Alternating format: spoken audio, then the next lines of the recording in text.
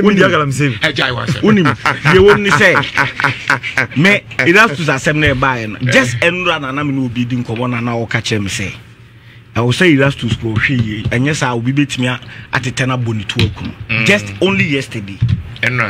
Only yesterday and later me say news no. Oh mo na me enye me nwanwa bebre so. Sometimes be me call media dey no nyabo tre. Oh. And then as a topic now is style binti na me konisa. And because topic na here no Erastus dey until we focus on Erastus. Yeah. Wahun. But na so ngasa. On kasa. Okay. I dey asim. Na bra wa me bomba na. Kasa.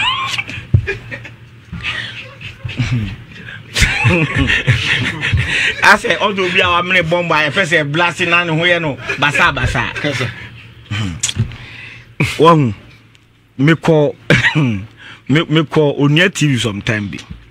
And there was a journalist I'm in Adam for a pump program na on a made in Komona. Okay, say Mahama pencil party. No journalist will be to me. I can't wag you by banwe. Who decided so be can't wag you actually na. O share what you now show you know ma. Now what sounds wag you view. Yeah. This was the comment he made. Say open so can crack banwe ya. I was so sure you know ma. Meaning that what you say. That was how you view. In fact, apart from monocran, Kwame A plus okay.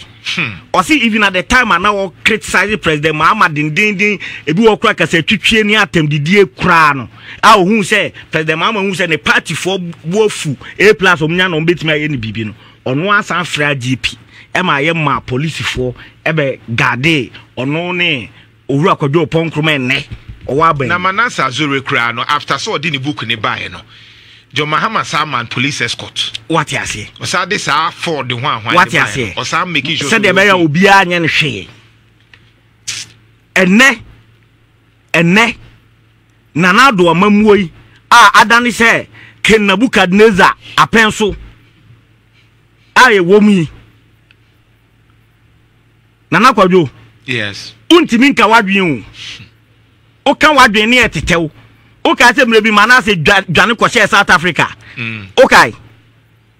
Boni ben. Na Nebukadnezar kra nti se na wote. Nana Jantwa. Yes. Ti Nebukadnezar penso nti se na mamu ni tie. Na nado afa kwan bi so. E de yasan ba be hyem kwasumu colonize Ghana. Nanei de ye kom sisi no nanado atan de Ghana ba be hye enkwasum as say ye fighting for another independence. Sa independence we kura na ye fight for no se mi nsuro na meka metimi aka se osaje fo mu kura mresi abrofo no kura no mu di Ghana so no sa bre no ya mresi ene o hwe kwan pa ye fa so a court chese judgment be atimi pie common sense kula timi chiro se we dia dabraka bone ben se court timi ma ruling e wo mse nya obi ana ye lo ba court timi ma ruling nana o se wo birth certificate a ye wo hospital na ye tro nana kwadwo dwantoa ya tro papa din o papa house number se o papa ye Ghana ni ya tro o maame din o maame house number kro free so se o ye Ghana ni ya tro enam se o maame no papa ye Ghana fo nti ya tro se na kwadwo anto so ye Ghana ni no ye Supreme Court no nyansam ni se sakrata no ntimi ni adanse se o ye Ghana ni na mom o de birth certificate no akwaye passport mom na akura passport no mom mom chese ya dance ye chese o ye Ghana ni sa o do birth certificate ni ko ni ama Ghana card ni mom na chese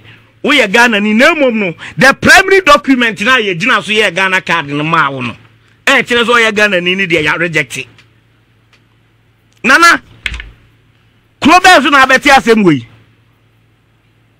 nana jantu wa ye di klobes pa na the primary document na wo de beje Ghana card wo de beje eye passport no eno no mom yabo ato agu yabo ne bongalat na mom no konya passport wow ukonya passport na konya Ghana card na eno mom de eye adansidie se wo ye Ghana ni nana na kuro we na beti asem we hanfa bio na beti asem we hwede na no akoso of parliament hwede na no nana akoso of parliament say any time ni so ene say obeme time ya so article 115 nana e kire say court bia ni Ghana ha obetimi interfere with the affairs of parliament. Usha constitution now say no court to be no like court to be including the Supreme Court. Oh yes, a contempt of parliament and article 122. And the minim shawati who say speaker so per se or invoke impeachment processes against on parliament war contempt powers to say the court so contempt powers are court would asem na court na se ko keka ho nsem a omutimi fra obi o ayetimi do ko afiase no parliament susu wo bi and article 122 enti adia chief justice ayen say parliament say obey exercise the contempt powers na they can trigger an impeachment processes against the chief justice. Na me ready adia kitua bi a chironam de manuasi time no na ni ho cause ene no nanka maboaboa me ho pa eso no Erastus are who sem na me nyina ya boto na nei we one of the judgment in case be a Supreme Court the Justice Kruje Ekaye in the case of the Republic versus Fast Track High Court ex-party Daniels a Supreme Court Ghana law report na me quote no page 370 or say quote, we cannot, under the cloak of constitutional interpretation, rewrite the Constitution of Ghana. Even in the area of statutory interpretation, we cannot amend a piece of legislation because we dislike its terms or because we suppose that the lawgiver was mistaken or unwise. Our responsibility is greater when we interpret the Constitution. We cannot and must not substitute our wisdom for the collective wisdom of the framers of the Constitution. Unquote. On was the oppressor chere. Oppressor chere say, yeah, the interpretation beto wonim as quarter. And for woo nyansa baku for woo nyansa no. And sesa omu nipa dodo na ye Constitution ni nyansa no. Just like Article 97 1G. Aye clear in its terms. Say, Sauba on the ticket of MPP ne. Na so china, work of why ye bibi, now when you member of your party bill, now what's the party now? You vacate 2 seats. Enim, I don't want can, one young education. Yeah. MPP na constitution so say. Unim na bo whom so cry na say, we a member, near chill say. Parliamentary candidate be on your MPP nino, all supporting against MPP near.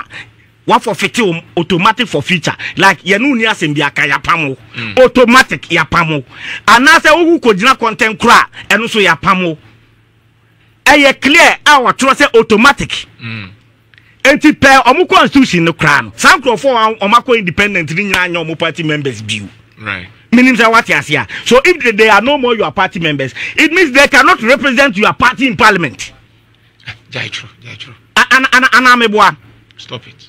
Yeah. Say it means they cannot represent mayor MP.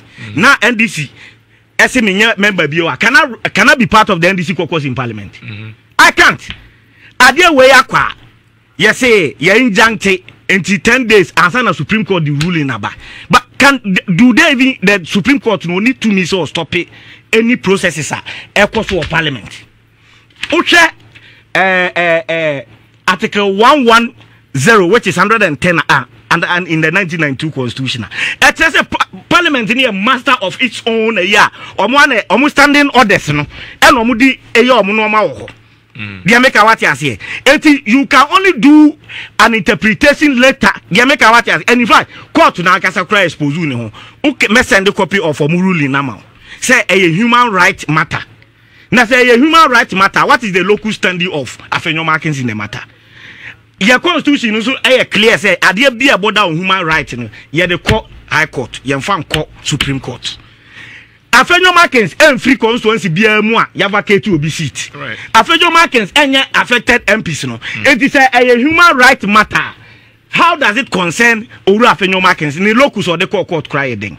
Number 2, ruling ni ma the pathetic side they say omo say afenyo can say sadia na speaker aye no ebema o man na ungovernable ebema Ghana intimi nya government business president intimi nya government business president enu no sa politics no wo Supreme Court efa ho ben all right say na do intimi pass bill enu no wo Supreme Court efa ho ben so obi betimi anfe say Supreme Court no wo ho say all support na do am na run the government ana is that the Supreme Court business? Thank you